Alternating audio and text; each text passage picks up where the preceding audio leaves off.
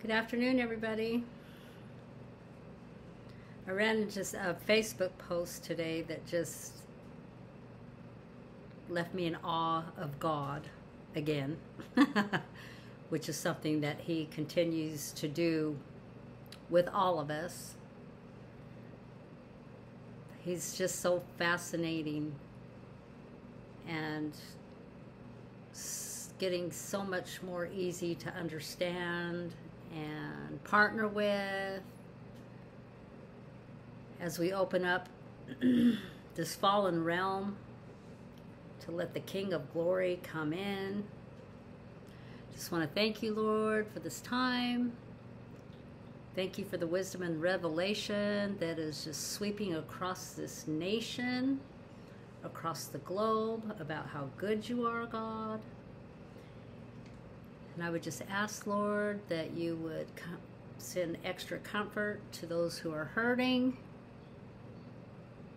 extra wisdom for those who are trying to get things figured out, and extra love for those who have been rejected. In Jesus' name. Okay, so I was on Facebook today, and I ran across a post. I read the post, and I thought, wow, is that really true? And so I Googled it, and I found several articles on it, and come to find out what I'm about to share with you really is true.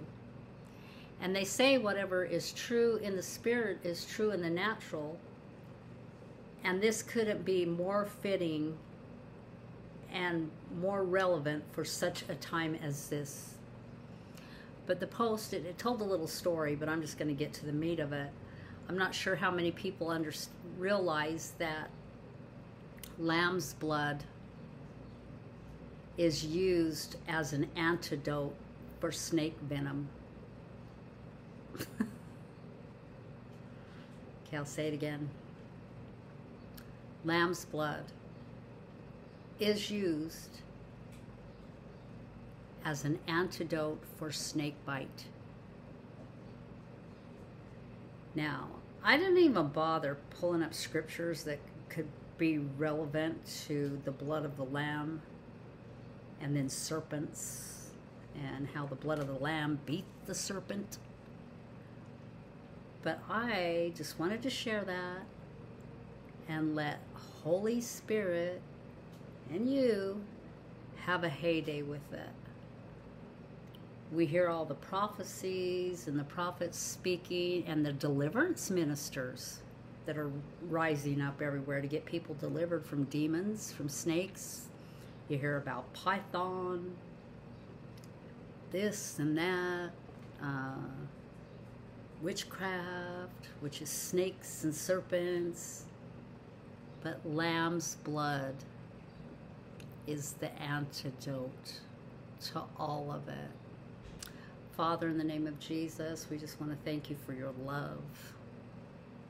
Jesus, we thank you for the blood that delivers us, heals us, protects us, and purchases us back for the good Father.